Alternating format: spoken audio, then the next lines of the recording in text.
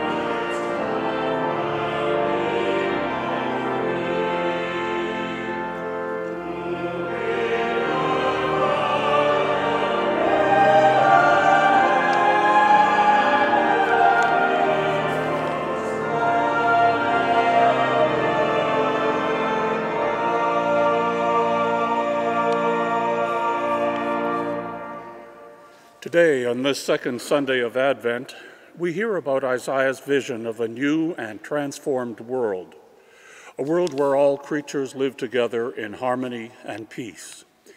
We wait with hope for this vision to become reality, and the God of hope fills us with joy and peace in believing. We relight the candle of hope.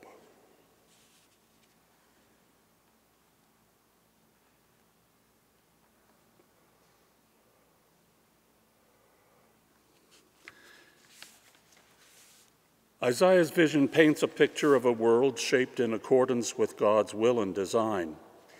He tells of one so enlightened by God's Spirit that he would open eyes and ears and hearts to a new understanding of God's dream of shalom, of peace. As we light the candle of peace, we proclaim our belief in God's faithfulness in keeping promises. Let us pray together. God of all faithfulness, Isaiah described the one for whom the people waited, the Messiah. We wait also, but we wait in the joyful knowledge that the Messiah has already come to us in your beloved Son. We wait in faith, praying that through the power of the Holy Spirit, Jesus, the Prince of Peace, will be born anew in our hearts and in our lives. Amen.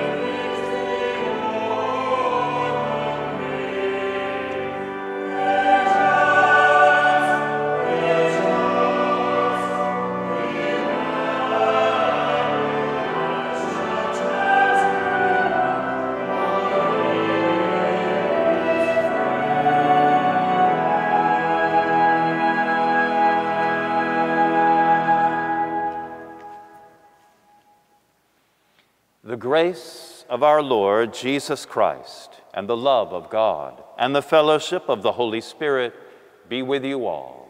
And also with you. Almighty God, to you all hearts are open, all desires known, and from you no secrets are hidden. Cleanse the thoughts of our hearts by the inspiration of your Holy Spirit, that we may perfectly love you and worthily magnify your holy name, through Christ our Lord. Amen.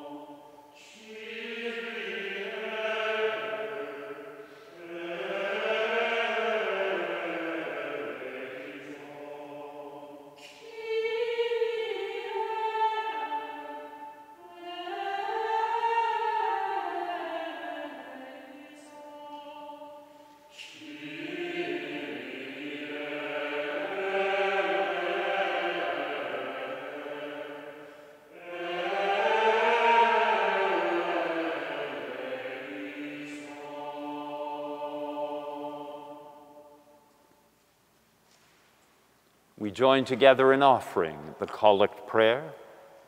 Let us pray. God of justice, clear our lives of hatred and despair, and sow in us seeds of joy and peace, so that shoots of hope may spring forth in us as we await the coming of the Christ, who with you and the Holy Spirit lives and reigns, one God, now and forever. Amen. We invite you to be seated for the reading of Scripture.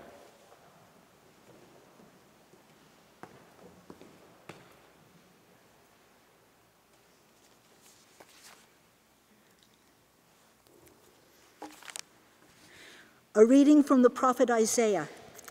A shoot shall come out from the stalk of Jesse, and a branch shall grow out of his roots. The Spirit of the Lord shall rest on him, the Spirit of wisdom and understanding, the Spirit of counsel and might, the Spirit of knowledge and the fear of the Lord. His delight shall be in the fear of the Lord. He shall not judge by what his eyes see, or decide by what his ears hear, but with righteousness he shall judge the poor, and decide with equity for the meek of the earth. He shall strike the earth with the rod of his mouth, and with the breath of his lips he shall kill the wicked. Righteousness shall be the belt around his waist, and faithfulness the belt around his loins. The wolf shall live with the lamb, the leopard shall lie down with the kid, the calf and the lion and the fatling together, and a little child shall lead them. The cow and the bear shall graze, their young shall lie down together, and the lion shall eat straw like the ox. The nursing child shall play over the hole of the asp, and the weaned child shall put its hand on the adder's den. They will not hurt or destroy on all my holy mountain, for the earth will be full of the knowledge of the Lord as the waters cover the sea. On that day, the root of Jesse shall stand as a signal to the peoples. The nations shall inquire of him, and his dwelling shall be glorious. The word of the Lord. Thanks be to God.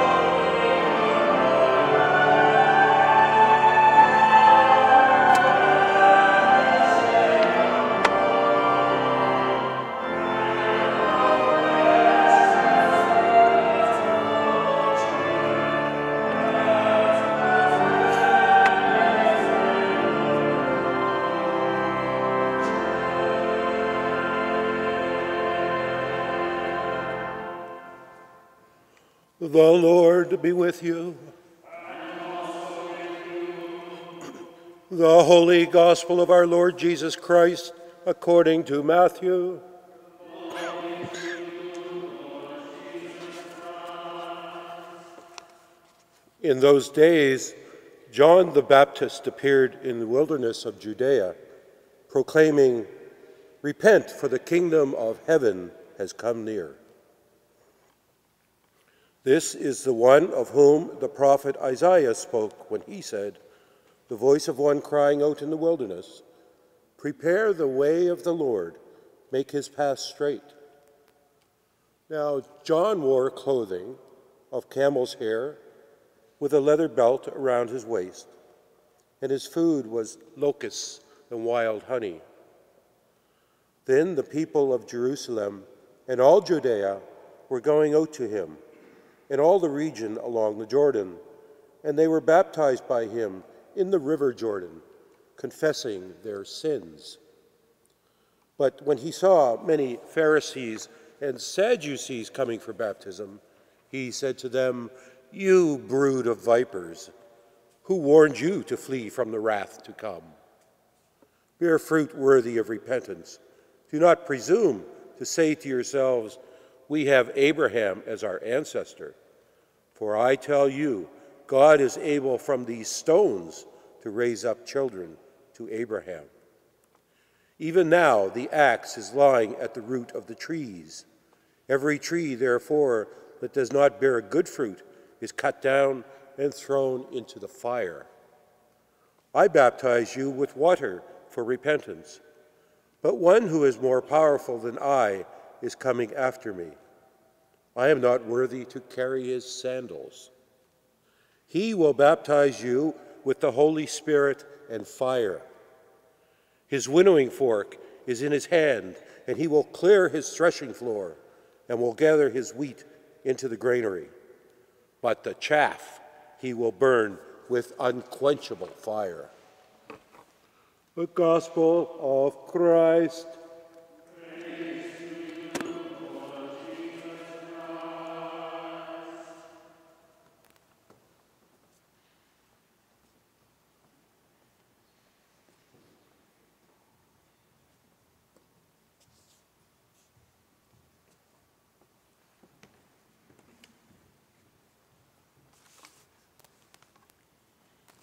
Although you will hear my voice, I pray that you will hear God's word, for I speak in the name of the Father, and of the Son, and of the Holy Spirit.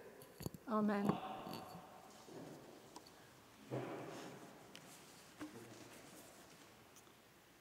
Well, this is the second Sunday in Advent, and we have lit the candles for hope and peace. And when I was reading the lessons for today, I had the strong impression that in those portions of Scripture, we learn of hope and peace with justice. I was trying to imagine what John the Baptist would have been like. How would the people have regarded him? Would they have said, "Who is this man?" So I was trying to think of a modern example of this strange character. And the person who sprang to mind was Volodymyr Zelensky, the president of Ukraine. Why, you might ask? I suggest that he's an up-to-date example of someone crying out, preaching in the wilderness of evil and destruction. He hopes for peace for his people. Who today represents hope and peace any better than the president of embattled Ukraine? Volodymyr Zelensky is a Ukrainian Jew who has been accused by President Putin of being a Nazi. Now, how crazy can that be? He graduated with a degree in law and has worked before and after graduation as an actor, a comedian, and a scriptwriter. Now he leads his people in a war to establish peace with justice. And that is what we all hope and pray for Ukraine. John the Baptist was a very interesting character. He was preaching in the wilderness near the Jordan River with the hope of establishing a different sort of peace among the people of Israel. He wanted the people to repent and live peaceful lives devoted to God. Now, repent is an interesting word because people usually think it means to be sorry for something and hope not to do it again. Repent actually means to turn in the opposite direction to which one has been traveling. And I may have told you this story before, but I'll repeat it because I think it's a good one. I have a friend who came to study theology in Halifax and was coming out of Clayton Park down to the Bedford Highway. He wanted to go to Halifax and so should have turned right, but instead of that he turned left. And after a few kilometres realised that he had turned north instead of south and was travelling away from Halifax. He had to stop and turn around and go in the opposite direction, travelling south to get to Halifax. And afterwards he told me, I suddenly had a better understanding of the word repent. When we repent, we turn away from our life's direction and turn around so that we are travelling towards God. What has all this to do with today's gospel lesson? The second Sunday of Advent, whose theme is peace. We heard the reading about John the Baptist as our gospel lesson, and John preached repentance. Repent, for the kingdom of heaven has come near. The word peace does not occur in our gospel reading at all, but Isaiah clearly prophesies about a time of peace. They will not hurt or destroy in all my holy mountain, for the earth will be full of the knowledge of the Lord as the waters cover the sea. But who was this man who suddenly appeared in the wilderness of Judea? We read of John's beginning actually in the Gospel according to Luke. We learn that his mother was Elizabeth, possibly a cousin of Mary's, and his father was Zechariah, a priest. His parents longed for a child, and eventually Elizabeth became pregnant as promised to Zechariah by an angel when he was serving in the Holy of Holies out of sight of the people. Because Zechariah doubted the angel, he was struck dumb and couldn't speak when he came out of the sanctuary, and couldn't speak until his baby was born, and he indicated that he was to be called John, as directed by the angel. John grew up in Judah in the south, and Jesus in the northern province of Galilee. They probably did not know each other as children. In the Gospel according to Matthew, which we heard this morning, John suddenly appears as an adult and a very intriguing one. We heard this morning, in those days John the Baptist appeared in the wilderness of Judea, proclaiming, repent, for the kingdom of heaven has come near. Matthew writes that this was the person that Isaiah had spoken of when he said, the voice of one crying in the wilderness, prepare the way of the Lord, make his paths straight. Now, when a king was traveling through the country, the rough paths were straightened and smoothed, just as we would do if King Charles were visiting Nova Scotia. The roads with potholes would be repaved, and the area would be made to look clean and peaceful. So that is what John was talking about when he said the people were to prepare the way of the Lord and make his paths straight. However, John was talking about being prepared spiritually. The people of Israel wondered why there had been no prophets for several hundred years. No Elijah, no Amos, no Hosea, and no Micah.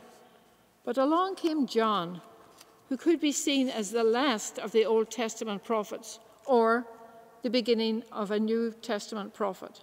He was the bridge. John was a strange character. He wore rough clothing, as had Elijah. Just the skin of an animal held around him with a leather belt, probably just a strip of leather, rough leather. And he survived by eating desert food, wild honey, and insects.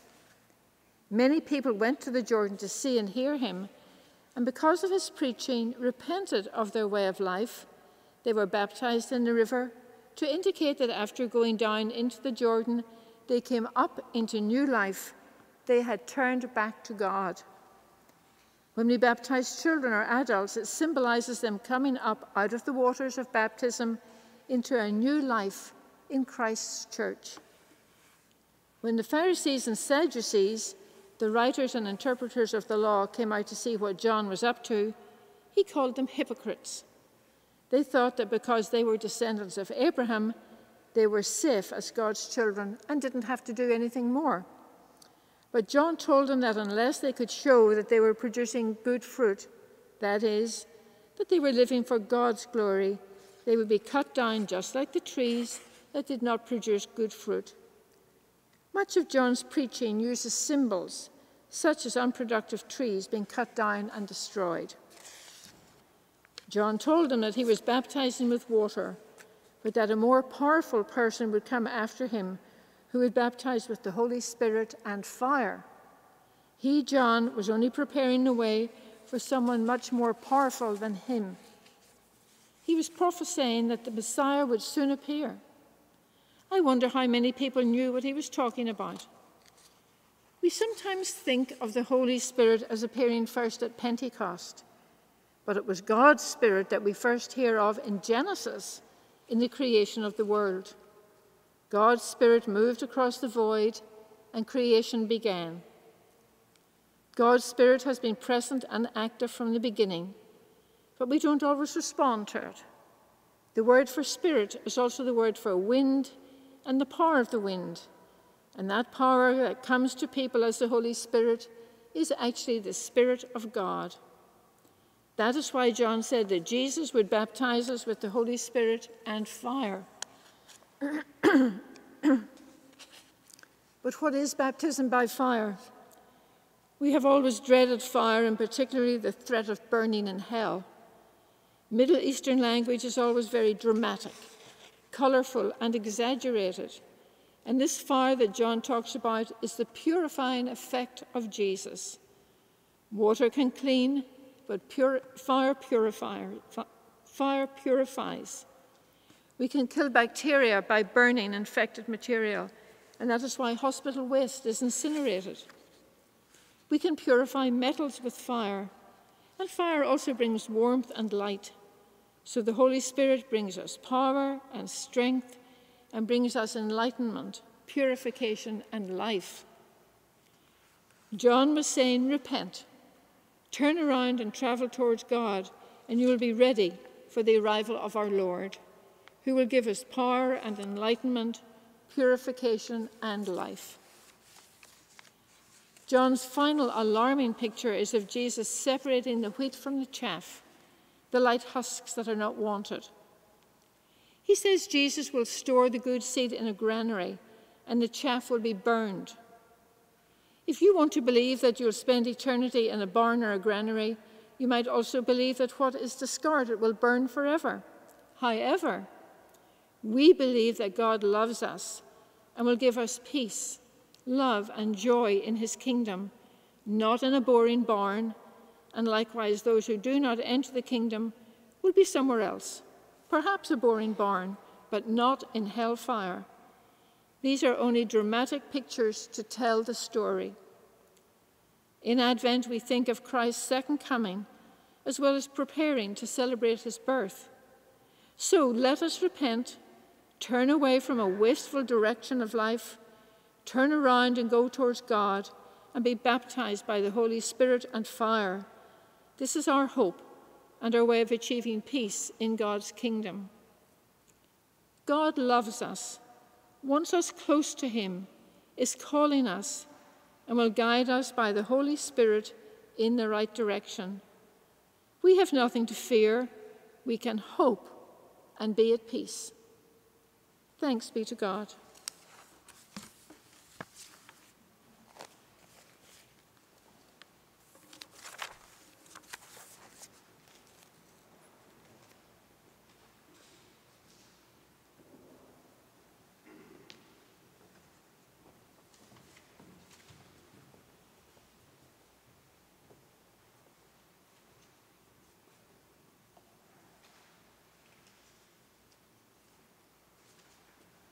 Let us confess the faith of our baptisms as we say, I believe in God, the Father Almighty, creator of heaven and earth. I believe in Jesus Christ, his only Son, our Lord. He was conceived by the power of the Holy Spirit and born of the Virgin Mary. He suffered under Pontius Pilate, was crucified, died, and was buried. He descended to the dead. On the third day he rose again. He ascended into heaven and is seated at the right hand of the Father. He will come again to judge the living and the dead. I believe in the Holy Spirit, the Holy Catholic Church, the communion of saints, the forgiveness of sins, the resurrection of the body, and the life everlasting. Amen.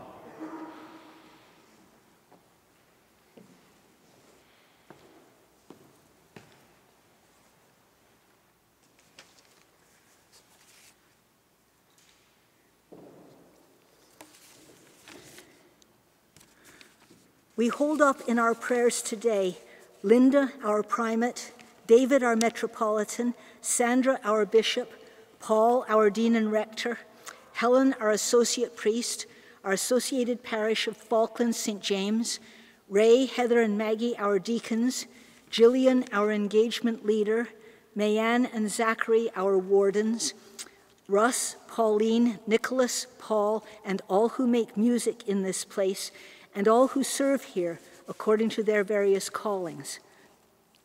We pray for those who are ill or in any special need, remembering today Stephanie, Lara, Freya, Shelley, Ed and Patricia, Steve, Marianne, Kim, Caitlin, Morris, the troubled among us, Ed, Leslie, David, Patrick, Suzanne, Heather, Anna, Dawn Lee, Taylor, April, Dan, Kristen, and Andrew, that they may be comforted and sustained.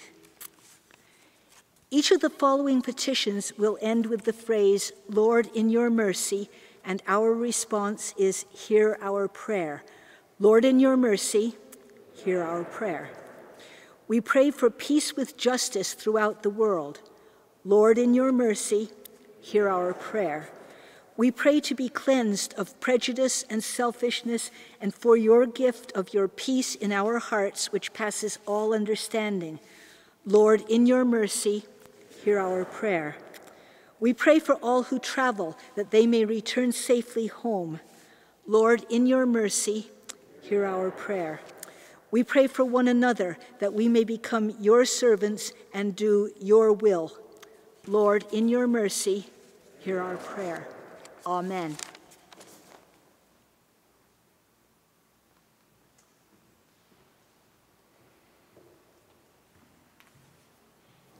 Dear friends in Christ, God is steadfast in love and infinite in mercy. God welcomes sinners and invites us to this table. Let us confess our sins, confident in God's forgiveness. Most merciful God, we confess that we have sinned against you in thought, word, and deed, by what we have done and by what we have left undone. We have not loved you with our whole heart. We have not loved our neighbors as ourselves. We are truly sorry, and we humbly repent. For the sake of your Son, Jesus Christ, have mercy on us and forgive us, that we may delight in your will and walk in your ways, to the glory of your name. Amen. Almighty God, have mercy upon you, pardon and deliver you from all your sins, confirm and strengthen you in all goodness, and keep you in eternal life, through Jesus Christ our Lord. Amen. And the peace of the Lord be always with you.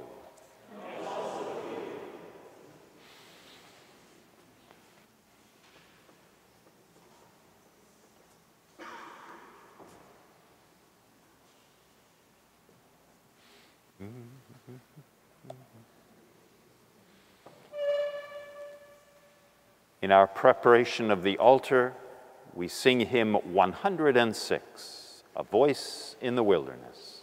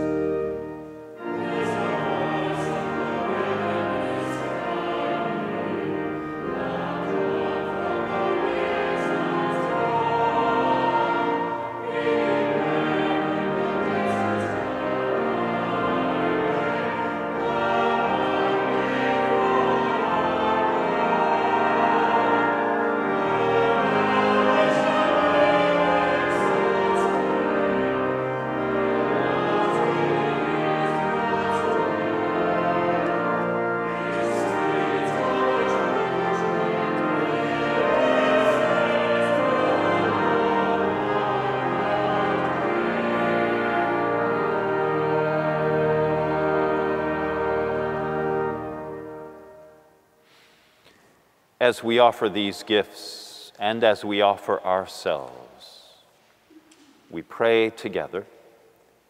God of abundance, we bring before you the precious fruits of your creation, and with them our very lives. Teach us patience and hope as we care for all those in need, until the coming of your Son, our Savior and Lord. Amen.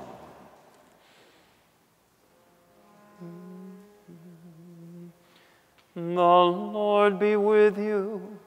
And also with you. Lift up your hearts. Let us give thanks to the Lord our God. It is right to give God thanks and praise. We give you thanks and praise, Almighty God, through your beloved Son, Jesus Christ, our Savior and Redeemer. He is your living Word, through whom you have created all things. By the power of the Holy Spirit, he took flesh of the Virgin Mary and shared our human nature.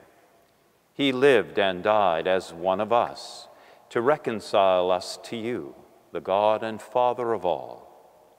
In fulfillment of your will, he stretched out his hands in suffering to bring release to those who place their hope in you. And so he won for you a holy people. He chose to bear our griefs and sorrows and to give up his life on the cross, that he might shatter the chains of evil and death and banish the darkness of sin and despair. By his resurrection, he brings us into the light of your presence. Now, with all creation, we raise our voices to proclaim the glory of your name.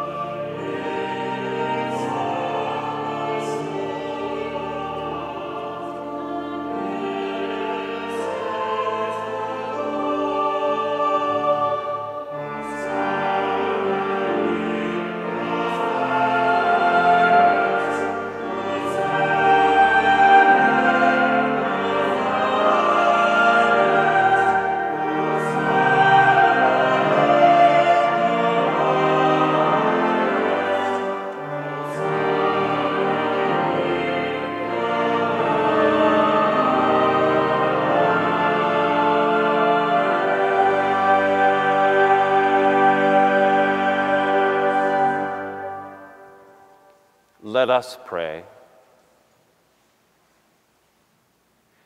Holy and gracious God, accept our praise through your Son, our Savior, Jesus Christ, who on the night he was handed over to suffering and death, took bread and gave you thanks, saying, "Take and eat. This is my body, which is broken for you." In the same way, he took the cup, saying, "This is my blood, which is shed for you. When you do this, you do it in memory of me." Remembering, therefore, his death and resurrection, we offer you this bread and this cup, giving thanks that you have made us worthy to stand in your presence and serve you. We ask you to send your Holy Spirit upon the offering of your holy church. Gather into one all who share in these sacred mysteries, filling them with the Holy Spirit and confirming their faith in the truth, that together we may praise you and give you glory through your servant, Jesus Christ. All glory and honor are yours, Father and Son, with the Holy Spirit, in the Holy Church, now and forever. Amen. And now, as our Savior Christ has taught us, we are bold to pray. Our Father, who art in heaven, hallowed be thy name. Thy kingdom come, thy will be done on earth as it is in heaven. Give us this day our daily bread, and forgive us our trespasses, as we forgive those who trespass against us. And lead us not into temptation, but deliver us from evil. For thine is the kingdom, the power, and the glory, forever and ever. Amen. We break this bread to share in the body of Christ.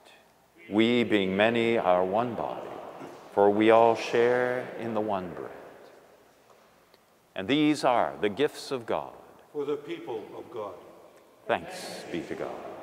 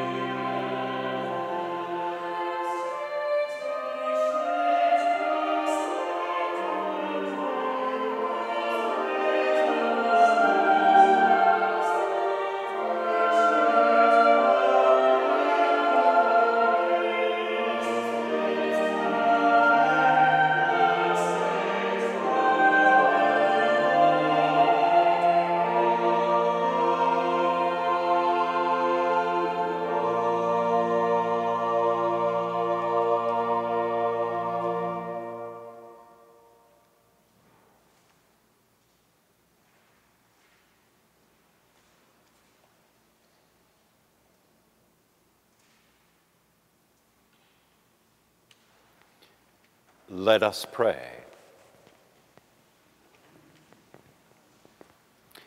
God, for whom we wait, in this meal you give us a foretaste of that day when the hungry will be fed with good things. Send us forth to make known your deeds and to proclaim the greatness of your name, through Jesus Christ, our Savior and Lord. Amen. Glory to God, whose power working in us can do infinitely more than we can ask or imagine. Glory to God from generation to generation, in the Church and in Christ Jesus, forever and ever. Amen. Thank you for joining us today. As you go forth into the world, go with God's blessing. The peace of God, which passes all understanding, keep your hearts and minds in the knowledge and love of God and of God's Son, Jesus Christ, our Lord.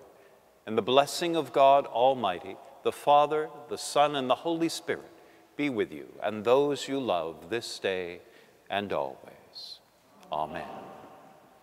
And our closing hymn, 108, Hark a Herald Voice is Sounding.